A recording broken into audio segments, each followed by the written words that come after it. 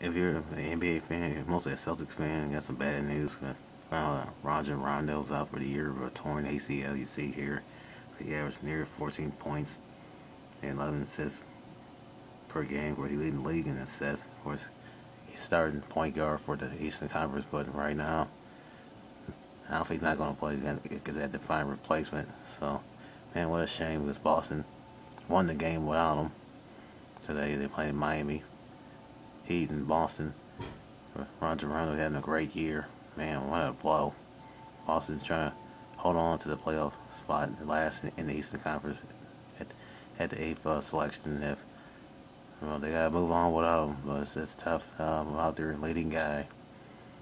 They want to make a playoff, but they're 21 and I think 23 right now. So hopefully Boston will pick up the slack, and they gotta move on without having their leading guy out around the floor. So hopefully they'll step it up. Hope you like this video. Peace.